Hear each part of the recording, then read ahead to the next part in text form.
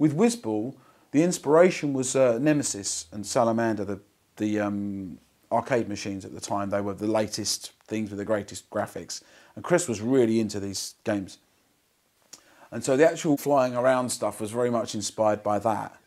The bouncing around part, which happens at the start, is something control system which Chris just invented.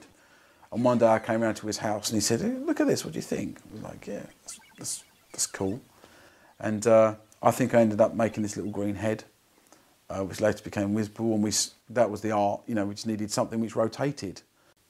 So we had the rotating head, then we had the things circling at what we call the catalyte.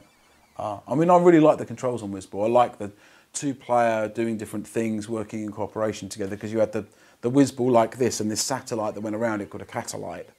You could play it in single player, controlling both. You could play it in two-player, and one controlled this and one controlled the satellite, which gave you slightly more ability to do stuff. And then again with the bit that when you collected the paint drops, and then the paint drops were used to mix up paint, and then you could colour the landscape. This is the kind of the idea that I came from, which is about how can we build this into a world. So we'd have come up with, first of all, with the colouring the landscape idea. And then, okay, these things we're shooting, they could drop colours. I don't really remember how it worked, because Chris and I would just talk. It was so natural, we'd just have a conversation and the idea would come out. Design